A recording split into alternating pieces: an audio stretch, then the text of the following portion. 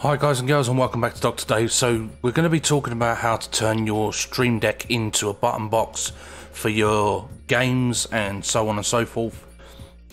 As you will know, in the previous video we showed you how to set up the basic buttons and the button backgrounds to make your buttons look a bit fancy. So we're going to set one up purely for Euro Truck or American Truck. So to start off with, what we're going to do is we're going to jump in here and we're going to just minimize all of these for the time being. We don't need those for now. We are going to be looking for the hotkeys and hotkey switches. So we're going to chuck a line of just single hotkeys. So this is a one button activation. So what we're going to do is we're going to go and look at, these are the icons that I have. I'm going to list these in below. So let's just change this one over to a hotkey switch because we want to have it to be able to have two icons.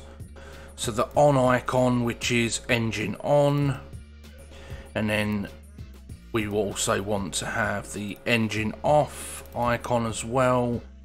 So obviously when you press it once, it will turn the engine on, which is E on the keyboard, and again the hotkey to turn the engine off is E again. So we're going to go to our second one and we are going to put in fuel. Fuel is enter on the keyboard. You know, you pull up, you press the turn off engine button, and then you will press and hold the enter key normally. So you just press the button on your Streamdeck and your truck will refuel. And then we also have the map. So you can either use this as the M key to take you to the full scale map, or you can use it as the F5 command, which we are going to do for this instance. And this is going to toggle through the different maps, zooming in and out on your actual map. So we're going to then set dash display is I on the keyboard as far as I'm aware. Sure it is I. Don't quote me because I'm not 100% sure, but that's what we're going to go with. And then we're going to chuck in a few more hotkeys down here, which these ones are switches. Just fill this up. If we need to change them, we'll change them, but I'm sure that most of these are going to be hotkeys and they're going to need to be switches.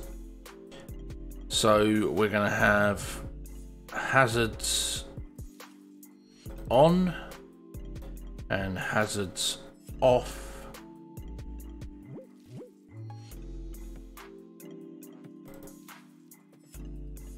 So this is on, this is off, and the short key for the hazards is F for Foxtrot. And then we're going to go to our next one and we are going to do wipers, which is P for Papa. Actually we don't, yep, that's fine. So on and off, and P and P. And then we're also going to do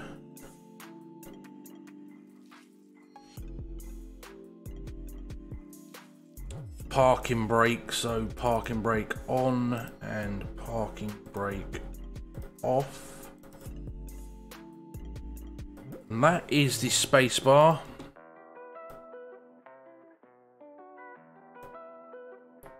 And then I believe this just needs to be a standard hotkey, so we'll replace a couple of these. So then we're going to have dip beam. We'll make sure that goes down there, and then we'll add another hotkey. And we will put this onto high beam. And then a few more hotkeys in here.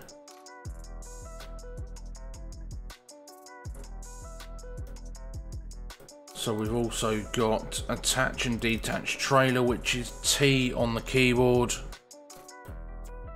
T for Tango. And then we also have camera. So camera is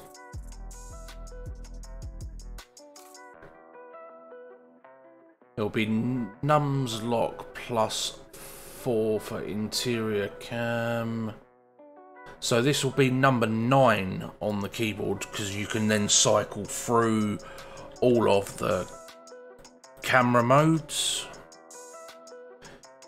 And what else have we got? We've also got toggle cruise control, which is C for Charlie. And then we also have increase and decrease. And to be honest, I don't use the increase and decrease. This is just for showing you guys. It's just for demonstration purposes. So there we go. So we got all our buttons. So on and off, which is E, fuel is enter, map is F5, dashboard is I, hazards is F, windscreen wipers is P, parking brake is handbrake, T is to attach and detach the trailer, number 9 is for the rotation of the cameras, and then you've got high beam and dip beam, which is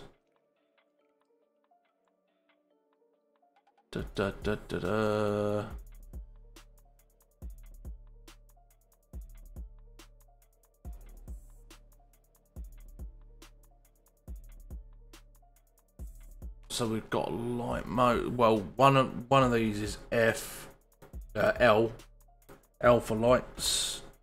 I can't remember what the one is for high beam. See if I can find it.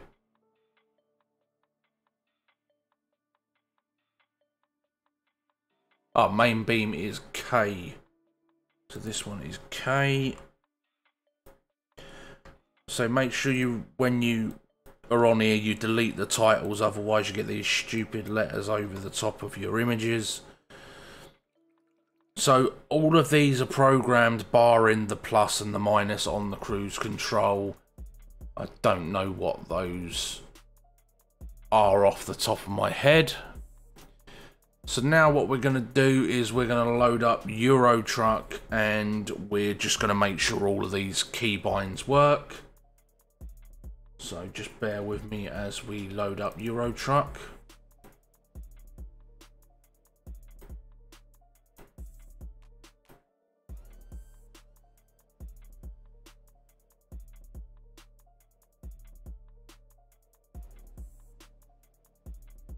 Unfortunately, my webcam's not working. If the webcam was working, I would be facing it towards the Streamdeck to show you these buttons actually working. But, you know, as I press the button, I'll tell you that I'm pressing it, and I'll tell you which corresponding button I'm pressing, and you'll be able to see for yourself on the screen what is happening.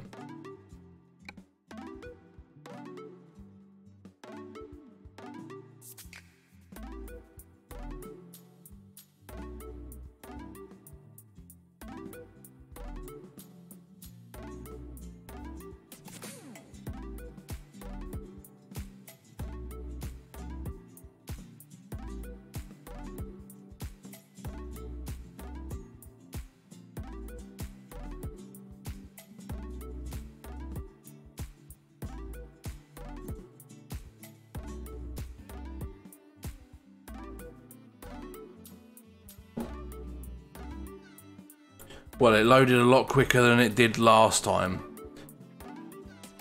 So what we're going to do is we're just going to go and jump straight into the truck.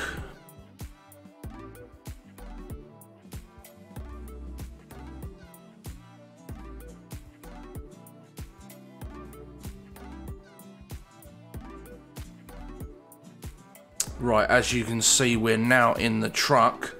So the first key that we mapped was the engine on and off. And there we go. The engine is now on. The engine is now off. On.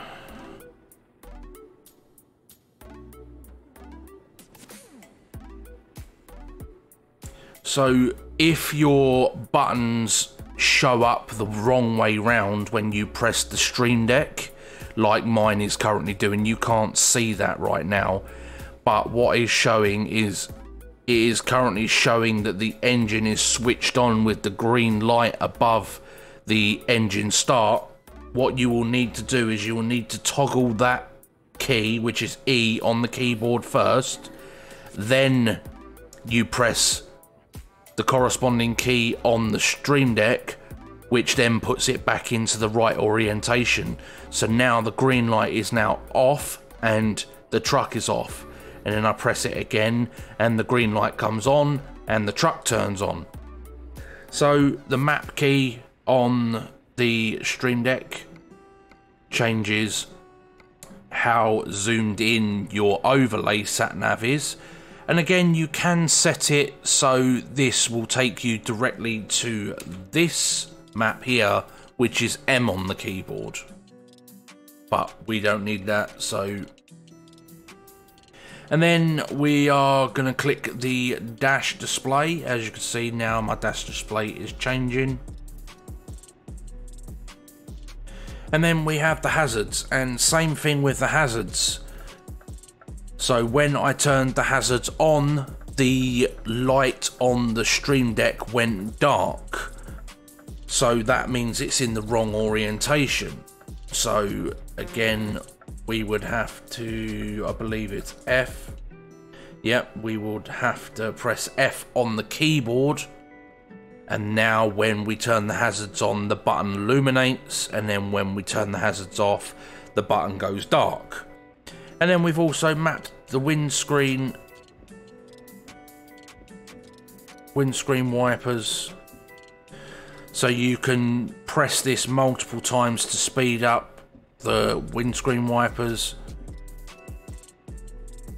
And then we've also got the parking brake. Again, the same thing, like I said before, you need to press the button once on the Streamdeck, then you need to press the spacebar, which is the handbrake, so then we know when the handbrake is on and off. Then we can't test out the trailer one because we haven't currently got a trailer nearby, but we can do the camera one, which will change between all of the different cameras, just like so. And then we've also got the, so we can toggle between lights being off, side lights and dip beam, and then we've got our additional button here for the high beam.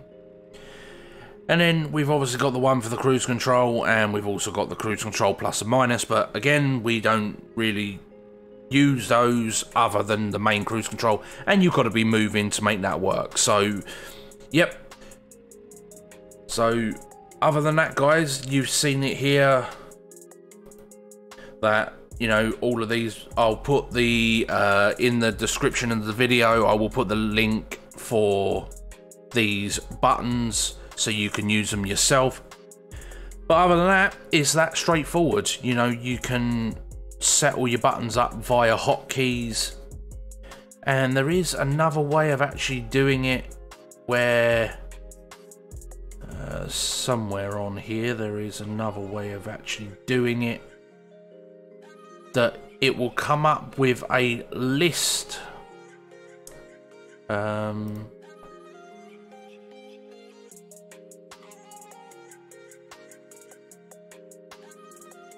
Can't remember quite where it is on here,